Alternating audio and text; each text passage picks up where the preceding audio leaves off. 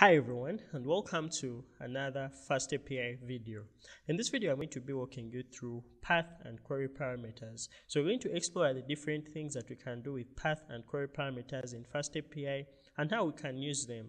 So without further ado, let's get started. Now right here in our app.py file or our module, we have our FastAPI instance created that's going to allow us to basically create the different URLs to our app. In this case, I'm going to start by creating our first route or our first URL, and this URL is actually going to have a path parameter. We are simply going to come right here, and I'm going to specify that this is going to be a GET request. Now, this GET request is going to be a GET request to a certain endpoint, but this endpoint has to have a path parameter, so I'll just come right here. And let's say this is going to get for us a specific resource of a user on our API. So I'll just simply call this /user, and then I'll provide the user ID. So I'll just call it the user ID.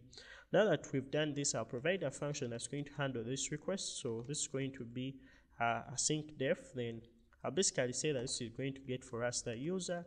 Now each time we want to use a path parameter, we need to provide our ID as, or that specific path parameter as a parameter to this function.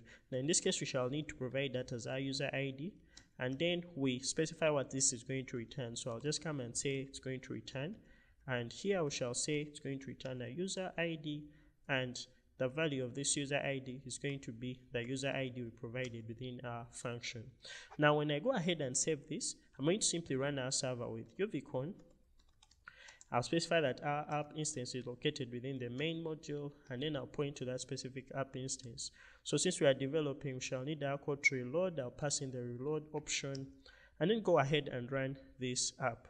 So right here, I have a tool that I'm using as our request client or our API client, and it's called Insomnia. I'm just going to simply create a new request. So I'll just simply call this get user by ID.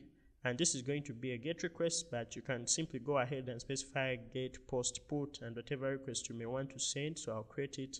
And after creating it, I'm going to specify that our URL in this case is going to be localhost 8000. So we shall provide our user ID. So in this case, what we want to do is to actually get a user by the ID. So we're going to /user/user ID.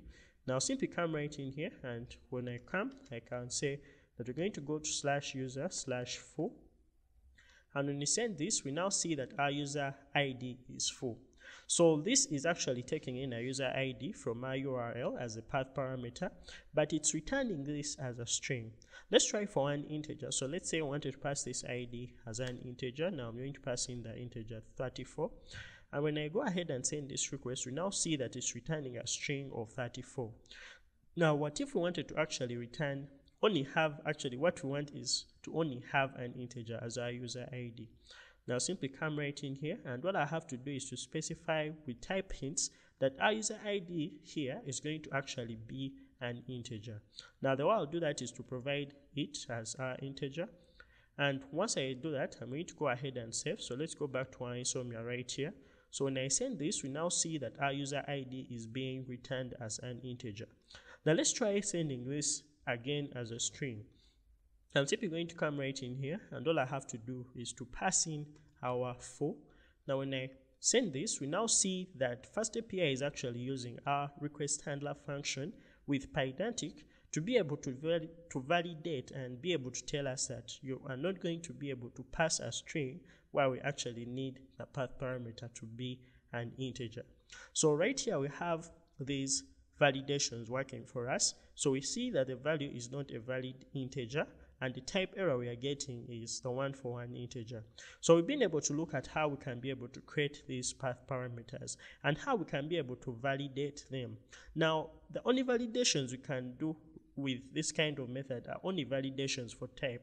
Now what if we wanted to bring in some validations that are for, let's say, the max length or the min length or some other kind of validation? Now that's where the path function comes in from FastAPI. The path function allows us to basically do these validations in an advanced way. So I'm going to go back to our code right here, and the first thing I'll do is to import our path function. I'll just come and say from FastAPI, we're actually going to import our path function, And right after importing our path function, now we can go ahead and specify that our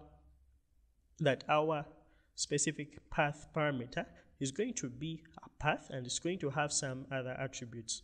So what I can do right here is to specify that our user ID is going to be an integer, and what we can do is to come and provide this as a path. So I'm just going to come and provide this as a path. So I'm just going to come and say that this is going to be a path. And once we have this as a path, we can be able to describe things such as the max length.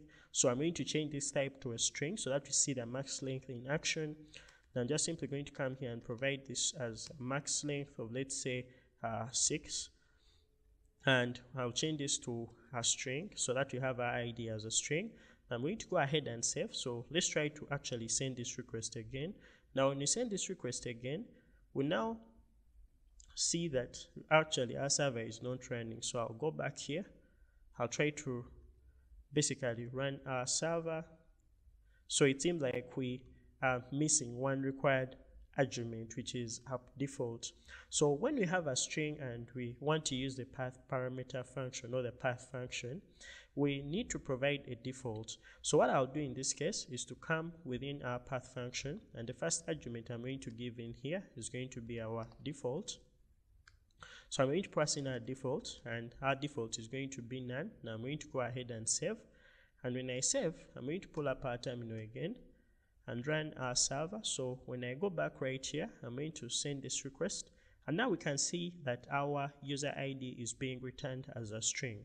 So everything is working fine at this point. Now let's go ahead and try to send this as something that's greater than the max length that we specified. Now just come right here, and let's say we're going to have this as 4 bar and then 4. When I try to send this, we now see that we are getting a validation error that's telling us that this value should be at most 6 characters. Now this is the beauty of path function. So each time you want to validate a query parameter, you can use the path function to allow you to do some advanced operations on the validations. Now let's go ahead and look at query parameters. Now to create a query parameter, we need to just define it as an extra argument to our request handler function without having to actually pass it within our URL. Now what do I mean? I'm going to head over to our terminal right here. So I'll close the terminal for now. And all I have to do is to say at app.get. And in this case, what I'll do is to provide our URL. So in this case, our path is going to be /users. Now let's say this is a long list of users, and let's say we have some pagination that we want to actually use to return a shorter list of users. Now in this case, instead of defining our page number or our limit to be a path parameter, we can define this within our request handler function. Now simply going to define this function, and this is going to be get users. Now within get users, I'm going to go ahead and provide our path as well as our limit. So in this case, I'll just come and say that we're going to have a path, and actually this is going to be a page number. Sorry for this. And this page number should be an integer. Now I'm also going to go ahead and provide our limit. So I'm going to come and provide our limit, which is also going to be an integer. Now after doing this, I'll simply come and return an empty list of users since we don't have any users at this point. Now, when I go ahead and send this request, we expect that it's going to return for us an empty list of users. So I'll just come right here, and what I have to do is to create a new request, and I'm going to simply call this request get all users, and after creating this, I'll go to localhost. This is going to be our localhost 8000/users, and when I send, in this case, we see that our fields are missing. So we are getting validations by default because now we provided a page number as well as a limit, but in this case, we have not provided those. So what this actually means is if we describe these parameters, or if we give the values of these query parameters within our function and provide with them types, it actually makes them required by default. So we need to pass them. And if we don't pass them, then we have a problem. We're actually going to get validation errors. So let's try to see what's going to happen. Now in this case, I'll go back, and what I'll do is to provide our query parameters. So providing a query parameter is as simple as providing a question mark, Now start with our page, and our page is going to be, let's say, page 1. Now when you want to provide another query parameter, we provide the and sign, and then we give in the limit. So in this case, I'm going to pass in the limit, and in this case what I'll do is to pass in our limiter, let's say 2. So when I send this, now we see that our request has been passed successfully.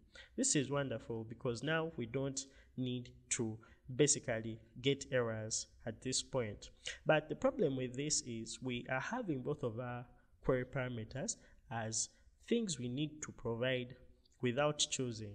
So we need to actually make these optional. So by making them optional, we require to use the optional class from typing. And the way we do that is, I'm going to head over to our code right here.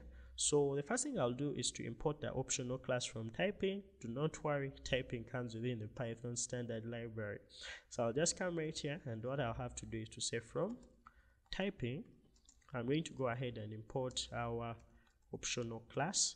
And after importing our optional class, now I can basically set the types of these specific query parameters as optionals, and then go ahead and also give them default values as we're going to see.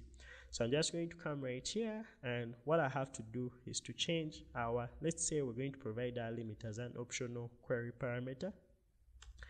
I am just going to come in here, and all I have to do is to say we're going to provide this as an optional, and this option is going to be let's say an int, and we can also go ahead and provide it as a default character, so actually a default value, and in this case I'll give it a default value of none.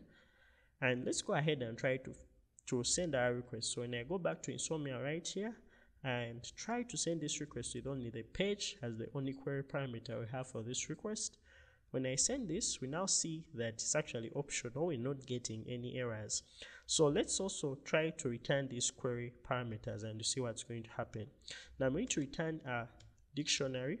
In this case, let's say we're going to have our page, and our page in this case is going to be our page as specified within our request handler function.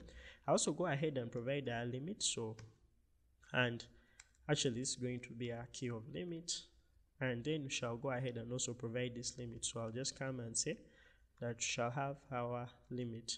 So when I go ahead and save, I'm going to go to our Insomnia right here, and when I send this, we now see that we're having our page as 1 as well as our limit as null, because we provided our limit as a null value, just like you can see here. Let me actually enlarge this so we can be able to see that we have our page and our limit as a null value. Alright, now what if we went ahead and tried to play different? In this case, we're going to look at how we use the query function that is similar to the way we use the path function when dealing with path parameters. Now I'm going to go ahead and import it. So I'll just come right in here, and all I'll do is to say that we're going to import our query function. Now this query function is also going to play the same role. It's going to allow us to do some advanced validations on our query parameters. So at this point, we've been able to use optional, but we're going to look at how we can be able to get away with actually doing these validations without even needing to carry out to use our optional class. So the way I'm going to do that is by coming right here. So I'm going to go ahead and change this, and what I have to do is to change this to, let's say, our limit being an integer, and in this case we're going to specify that we're going to use the query function to define how our query parameter is actually going to be. Now I can come in here, and all I have to do, I have different attributes such as the max length. I can also have, actually when you hover here, we have attributes such as the string, or if there is a default, we can provide a default. If there's a title, we can provide a title. If it's a float, greater than, less than. Now in this case, we can actually use less than or greater than. So let's say our string is actually, our integer or our limit is going to be less than 20. So we can come and provide this as LT, and LT is equal to 20. We can also go ahead, and now that we have this, we can actually also provide a default. So I can just come and say that our default is going to be equal to none. So we can provide this as none as a default. And once we have this, I'm going to go ahead and save. And let's try making this request at this point. So when I try to make this request, We now see that we're having our default as now, and we don't have any errors for now. So let me try to also provide a number that's greater than 20 so that we actually get to see the validations working. So I'll come right here and provide and, then I'll provide our limit, and let's say our limit is going to be 67. So when I send this, we now see that our query parameter has an issue. We're actually having a validation error, and this validation error is showing us that the value should be less than 20. So by using this for integers, you can actually specify things such as less than, greater than. So let's say we wanted to specify that the number should be greater than, therefore shall just come and change this to greater than. That will be GT. Less than, that will be for less than, and so on and so forth. So I hope you've learned from this video, and I've just been actually showing you how to use path and query parameters with FastAPI. In this video, we've been able to look at path and query parameters in FastAPI. I hope you've learned something from this video. Please leave a comment down in the description telling me about a FastAPI topic that you'd want me to create. I'm actually creating a course on FastAPI that I'll give at a very cheap price. If you've enjoyed this video, please leave a like. Don't forget to subscribe, and I hope to see you in the next video. Bye.